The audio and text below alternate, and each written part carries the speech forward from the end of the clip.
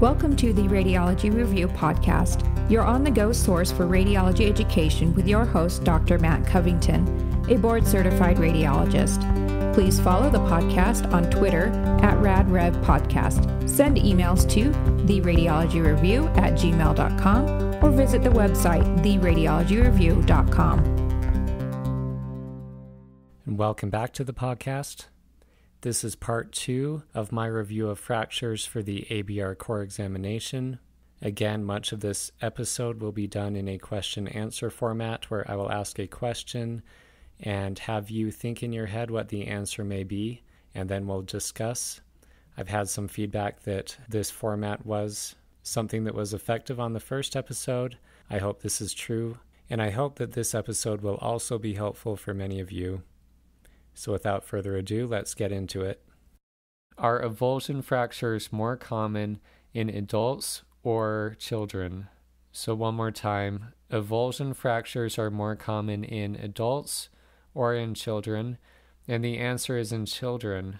The reason why is that in adults, your bones are fully strengthened and they are typically stronger than tendons. So if you have an injury, you would tear the tendon first, but not the bone. However, in kids, the tendons may actually be stronger than the bones. And so if you have an injury, it is easy for the bone to avulse before you would tear the tendon. So children are much more prone to avulsion fractures. If you see an avulsion fracture of the lesser trochanter in an adult, this should make you think of what? Okay, I already told you that adults tend not to get avulsion fractures, so you see a radiograph that shows an avulsion fracture of the lesser trochanter. What should you consider? And the answer is a pathologic fracture. And you should think of this because adults don't normally get an avulsion fracture. And this site particularly is classic for a pathologic fracture. There may be an underlying lesion. Let's now play Name the Muscle Causing the Avulsion Fracture. So you have an avulsion fracture of the iliac crest. Name that muscle. And the answer is abdominal muscles. That is where they attach. So abdominal muscles, iliac crest avulsion fracture. And this type of fracture can be caused by a really strong contraction of the anterior abdominal wall muscles. And that causes the avulsion fracture of the iliac crest. What about a pubic symphysis avulsion fracture? And the answer is the adductor, ADD, adductor muscles. Those attached to the pubic symphysis, so avulsion fracture, pubic symphysis, adductor muscles. What about the anterior superior iliac spine? And the answer there is the sartorius, anterior inferior iliac spine. Answer there is rectus femoris. Okay, you absolutely need to know anterior superior iliac spine is the sartorius and anterior inferior iliac spine is the rectus femoris. What about the ischial tuberosity? And the answer there is the hamstrings. Okay, ischial tuberosity, hamstrings. Greater trochanter. And the answer is the gluteal muscles. Okay, G from greater and G from gluteal. That's how I remember that one. Greater trochanter, gluteal muscles. And finally, the lesser trochanter. And the answer here is the iliopsoas. Let's move on now to an imaging sign, and it is the Honda sign. And it is the H from Honda that gives you this sign, and it is a sign in the sacrum. So a Honda sign denotes which fracture? I'm guessing about all of you are going to get this, but if you don't, do not feel bad. That's why I'm reviewing it. Honda sign denotes with which fracture, and what I'm talking about here is kind of an H-shaped lucency over the sacrum on an anterior view, and that is a sacral insufficiency fracture. And I would know that there is increased risk of sacral insufficiency fractures after a patient has had pelvic radiation, or hip arthroplasty, or if a patient has severe bone mineral loss.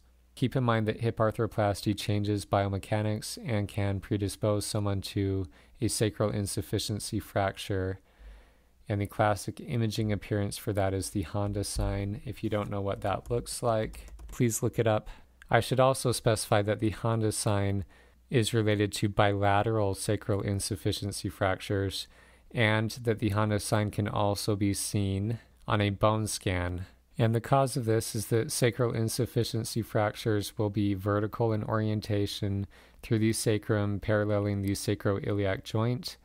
And then you also can have a transverse component, and that gives you the letter H in appearance. And perhaps this type of sign is most classic on a nuclear medicine bone scan, but I personally feel like you can also see that H appearance at times on radiographs or CT images, or I suppose by extension MRI with edema as well. But on a board exam, you would most likely be tested about the Honda sign on a bone scan, so look that up and be ready to get that correct.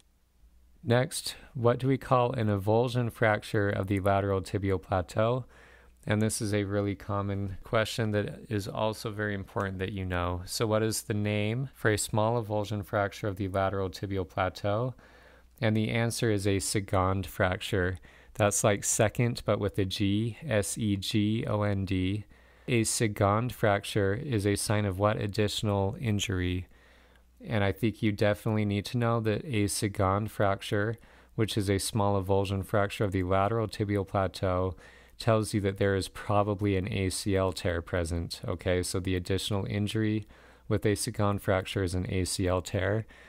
You expect that will be present in about 75% of patients with a Segond fracture. And bonus points if you remember that this whole process is related to internal rotation at the knee. Now, what is the twin called, which is a small avulsion fracture of the medial tibial plateau?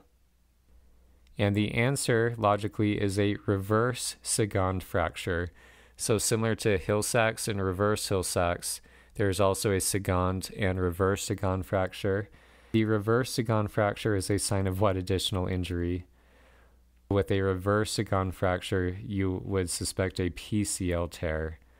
And this occurs with external rotation.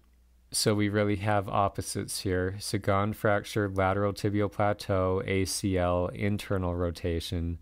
Reverse Segond, medial tibial plateau, PCL, external rotation. Got it? Let's talk about tibial plateau fractures. Are tibial plateau fractures more common laterally or medially? The answer, and think about your experience on call to help you answer this, is that we more commonly see lateral tibial plateau fractures. And you should know some about the classification system for tibial plateau fractures.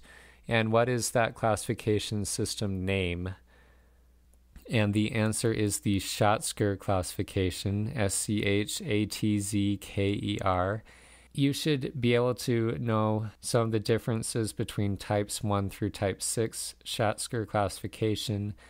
I think you should keep in mind that a type 2 Schatzker is the most common, and a type 2 tibial plateau fracture is a split fracture with a depressed lateral tibial plateau.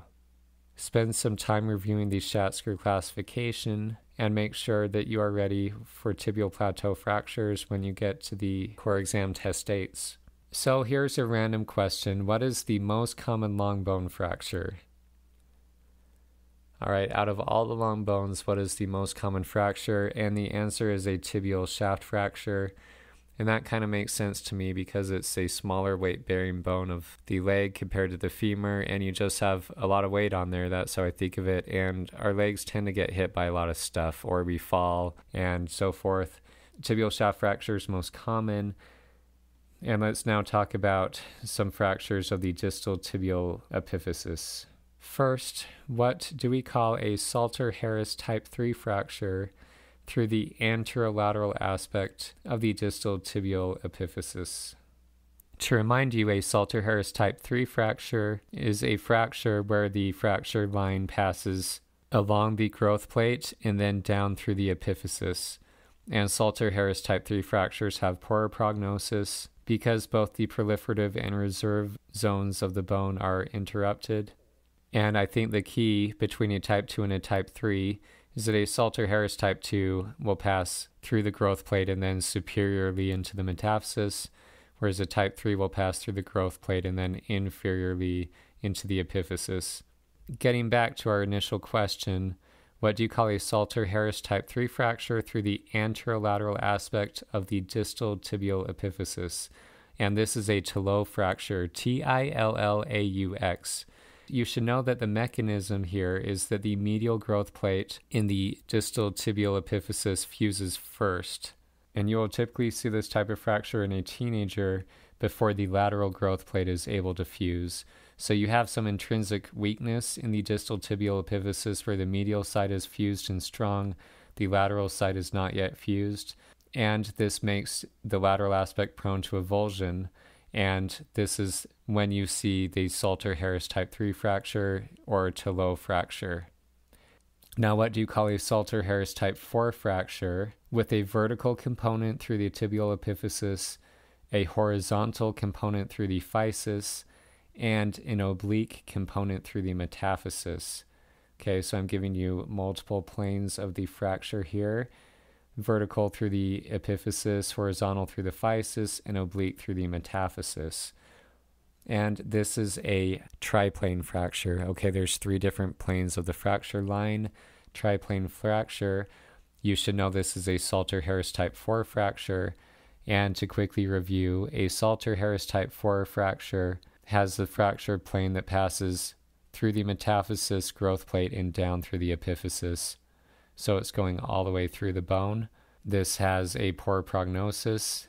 It is an intra-articular fracture, and in the distal tibia you could get these 3 different fracture planes, which is key to identify that this is a triplane fracture.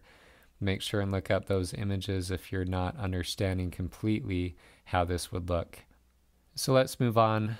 What do you call an unstable fracture that involves the medial tibial malleolus? And with this fracture, you may have disruption of the distal tibiofibular syndesmosis or deep deltoid ligament injury. But the key is an unstable fracture of the medial tibial malleolus. And the answer is a Maisonneuve fracture. I do not speak French. I probably said that wrong. Sorry. Please forgive me, but it is Maisonneuve.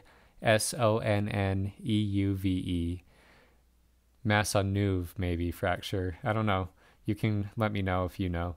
And in this, you look on a radiograph of the ankle for a widened medial ankle mortise. And if you see this extremely widened medial ankle mortise, you have to think that a next step is to get radiographs of the proximal fibula. Okay, that is the key they want you to know, is that when you see the widened medial ankle mortise, your knee-jerk reaction is to get radiographs of the proximal fibula, because that is where you will see a fracture of the proximal fibular shaft. So you need to know that a Maisonneuve fracture is an unstable medial malleolar fracture with associated proximal fibular shaft fracture. Absolutely key for board examinations. This concludes part 2 of my review of fractures for the ABR core examination. I will conclude this with part 3 on the next episode. After the next episode is released, I will also have a study guide on fractures for the ABR core exam on my website, www.theradiologyreview.com. Finally, I wish to thank all my listeners again for your support and for joining with me to discuss and learn radiology. The Radiology Review podcast was very recently named as number 2 in a list of the top 5 radiology podcasts you must follow in 2020, according to FeedSpot. And you can check that out by Googling Top Radiology Podcasts, or else find the link in the show notes for this episode. I want to thank FeedSpot for this recognition. And again, check out that link in the show notes for this episode if you're interested. Lastly, we all recently received the news from the ABR that the core exam has now been delayed until 2021. I just want to encourage you to keep your heads up, despite the disappointment that this certainly is for many of you. I hope that my podcast episodes will be something you can listen to in coming months that will keep you motivated and interested to learn, and will fit into your schedules and allow you to keep fresh on radiology board review topics. Remember to keep learning. You have to study really hard to pass radiology board examinations, but if you prepare, you will succeed. I'll catch you on the next episode. Content of this podcast is provided for informal educational purposes only for radiology trainees and radiologists. Medical practitioners, please make your own independent assessment before suggesting a diagnosis or recommending any course of treatment. This podcast should not be used for self-diagnosis or self-treatment and is not a substitute for independent professional medical care. Please consult your own physician regarding any diagnosis, imaging interpretation, or course of treatment.